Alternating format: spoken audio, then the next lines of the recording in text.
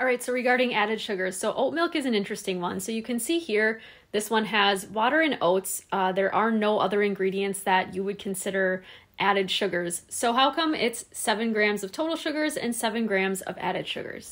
So the oat starch from the oats can be put through a process called hydrolysis, which breaks down the complex carbohydrates or the polysaccharides into monosaccharides and disaccharides, which are what are considered sugars on the label. So if the oats are put through that process and there are resulting monosaccharides and disaccharides, then those are included in the total sugars and in the added sugars. It's a bit confusing because it is still just listed as oats, so you wouldn't know that just by looking at the ingredients. Similarly, this is a rice milk and same thing, so you just see here water, organic brown rice.